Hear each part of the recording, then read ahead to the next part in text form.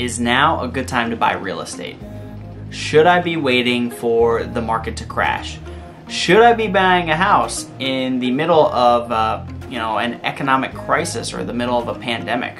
In this video, I'm going to go over all that stuff and kind of give you an insight of my opinion on what's going on in the local real estate market in the United States, as well as in Florida, which is where I'm located in Tampa Bay. And hopefully by the end of this video, you can get an idea so you can answer those questions for yourself.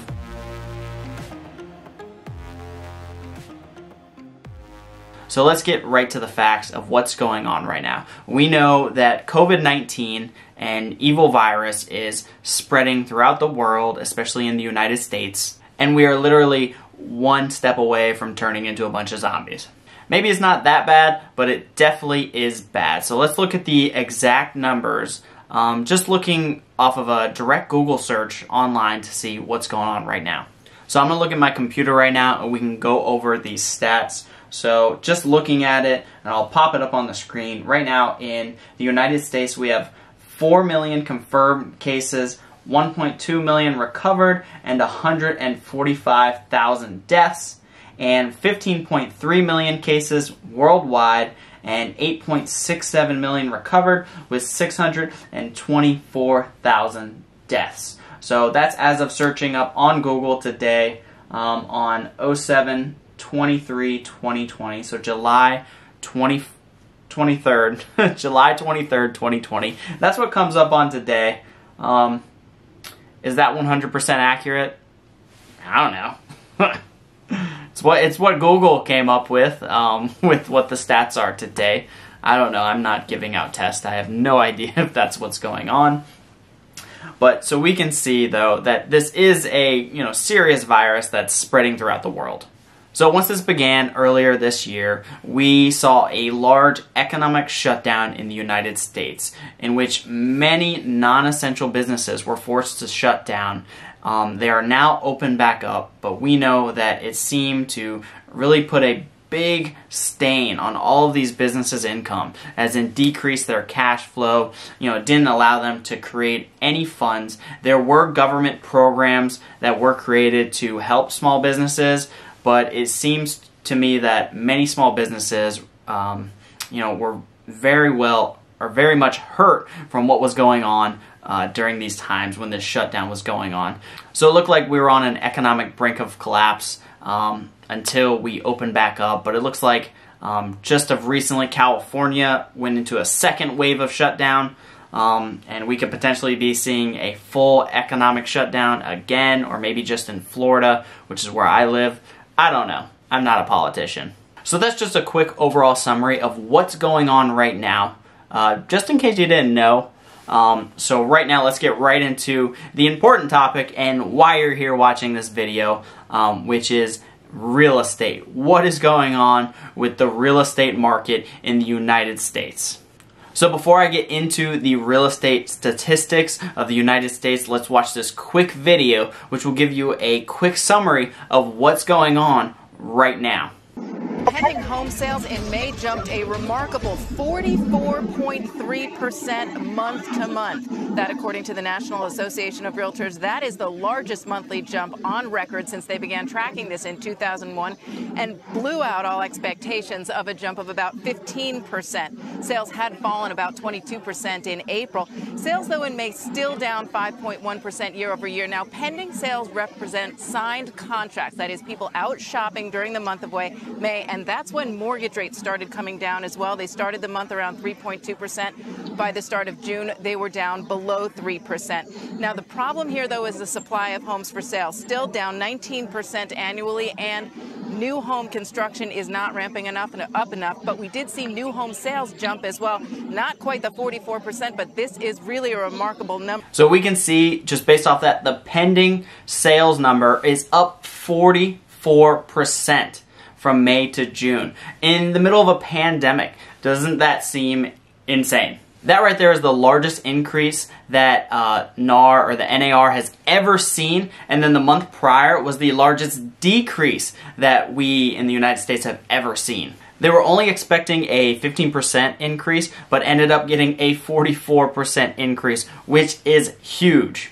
And then based off that, we can see sales in May are only down 5% year over year. And I would say with currently in this economy, with what's going on with the shutdowns, with a pandemic, a virus going on, that is amazing. Only 5% down. So that's the overall US market, which is huge right now, which honestly, those statistics are great and very positive signs for the future. So now let's get even more in depth, and we're going to talk about the statistics of directly my state, which is Florida. I know other states, other cities, it varies, but this market I'm going to be talking about is overall Florida, and then my specific area in Pinellas, Pasco County. So right now we've actually seen a huge drop in inventory, in which we've seen that throughout the United States, but in Pasco, Pinellas County, even Hillsborough County. I am in the Tampa Bay, Florida market. We've seen a huge decrease of numbers of listings or active properties on the market online. We're at the lowest we've ever been in the history of, our area of Pinellas and Pasco County. And what's even crazier is that we've seen this huge decrease of numbers of properties on the market, but we've actually seen a large increase of buyers in the market, and we can see that through the absorption rate of what's going on right now. So let's get right into the single family homes of the Florida market. So as we can see here, I won't go over every single detail. You can look at it, take a screenshot of it to really see what's going on, and then we'll go even more in depth with the counties of Pasco and Pinellas County. But the main things that we're going to look at here is closed sales. We're actually up 1% year over year, as in the number of sales that have closed are up 1% from last year, which is insane because last year we were not in the middle of a pandemic. Next, we're going to look at the median sale price and the average sale price, and you can see those are up 4 and 8%. So what's going on right now is the properties in Florida, their values are actually going up even in the middle of a pandemic. And the main reason for that is because we're going to see that the number of buyers are increasing and the number of sellers are decreasing. So that's the basic law of supply and demand. We are very low on supply of houses on the market, and there is a very high demand of buyers in our market, which is driving prices to actually go up even in the middle of a pandemic. And then another huge stat we're going to look at is new pending sales is up 23% year over year. And as well as new listings are down negative 1.9%. Just the month prior, I believe it was near 20% of new listings or negative 20% new listings down because a lot of people were fearful, didn't know what was going on.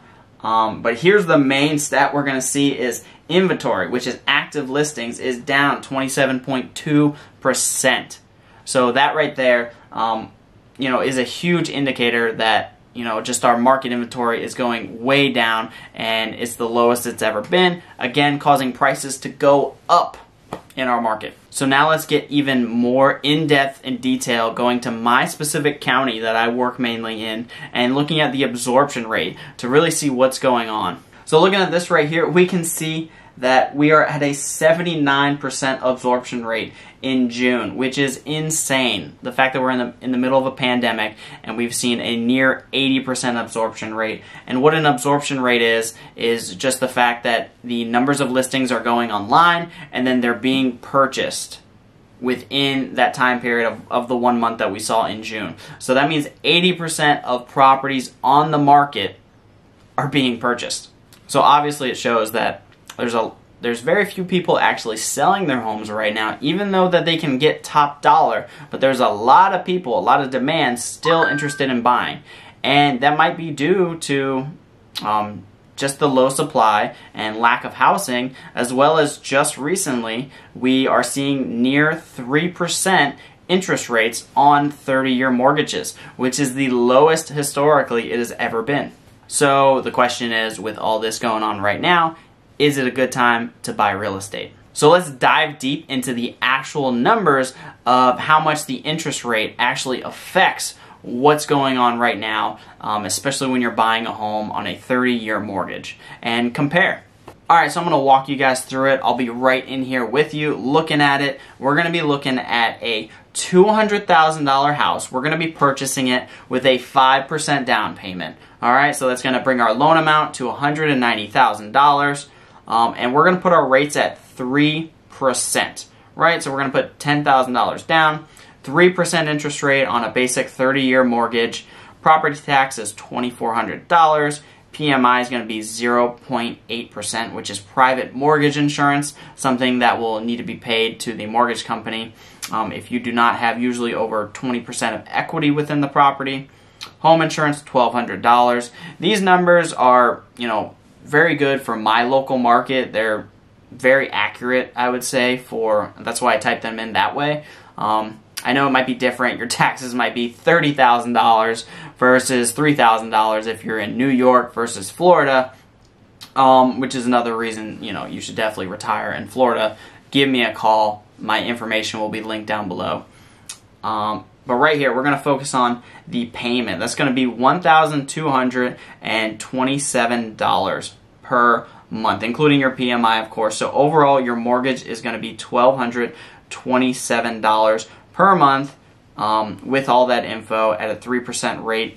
And look at the bottom right corner. We're going to look at the total interest paid. It's going to be $98,377. So keep those two numbers in mind, and we're going to go over the same variables, and then we're going to look at a 4% rate and a 5% rate, and we're going to compare, and then we'll talk about it from there. So now we're looking at a 4% rate. All the variables are the same as they were before, except now we're at a 4% rate. So let's look at the numbers. Right now, our payment with a PMI is at $1,333.76, which wasn't a large increase from the last mortgage payment.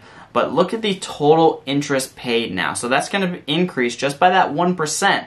It's going to increase from, which was near, I think it was $98,000 to $136,000, $552.06. So an increase of roughly, $37,000 just from that 1% increase.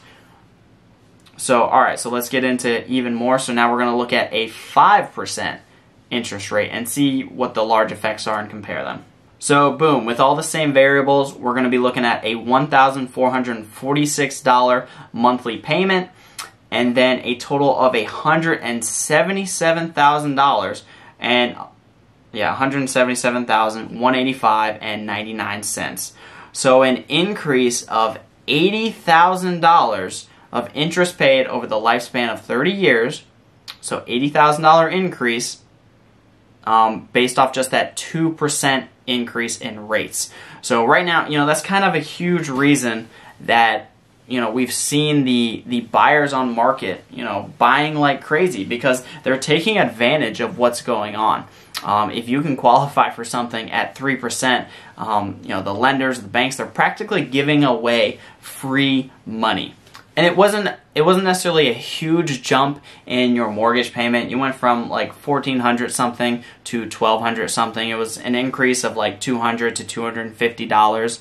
Nothing crazy overall, payment wise. So it wasn't that big of a deal in that sense.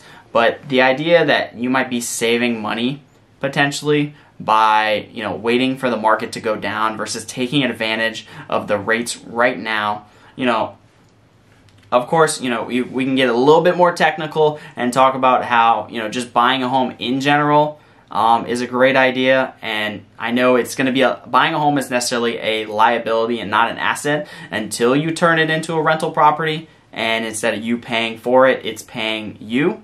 But in that case, I would say all those rates are amazing, especially when we're going to compare it to what, 5-10 years ago, whatever that may be, when rates were 10%, 20%, 30%.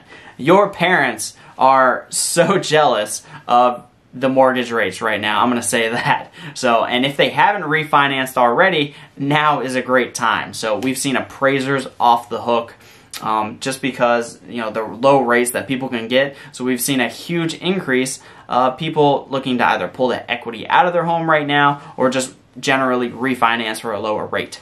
So now let's look at another example of and compare the rates if the property values were to go down versus an interest rate. So looking at this statistic right now, I'm not sure exactly what all their numbers were, like their PMI rate or, their taxes, insurance. I would assume the variables are all the same for this example, but we can see if you bought now for $200,000 at a 6% rate, your payment would be $1,200 per month, right? So now we're going to compare a home to going down -5%, down 5%, and our interest rate will increase 0.5%. Our payment will roughly be the same. And then the next scenario, our home price will go down 10%, our interest rate will be up 1%, and our payment again will be the same. So based off this example or this scenario, we can see that 1% increase in interest rate is about the same as your home value going down 10%. So, and another thing that buyers will see, as well as I believe, is that I would not be very surprised if your rate went from 3% to 5% very shortly. So that's 2%. That's 20% decrease in value. That's worth the same amount to get the same payment. So something I tell my buyers now is that I know we're at a 3% rate today, right, if you can lock that in. But I wouldn't be surprised if, later this year, even within the next 6 months, that the rates are from 3% to 5%, because we've seen a huge fluctuation of rates. I know one of my recent clients of mine locked in at near a 5% rate. Didn't have the best credit necessarily, but they locked in at a 5% not too long ago. So these things fluctuate. So if you can lock it in now for 3% versus 5%, that right there shows you that's near 20% value of your house, just getting that 2% difference. So it is much better now to lock it in at 3% versus trying to wait and hoping that the home prices will go down 20%. So many people are fearful of what's going on right now. We don't know. Nobody can say that they can predict the future of what the overall economy, what the real estate market is gonna do. Because just no one can predict the future. And as well, this has never happened before. There's never been such a huge pandemic that has caused such an economic shutdown before like we see today. And technically, I'm in the same boat as you guys. I bought my first home at 20 years old just a year ago.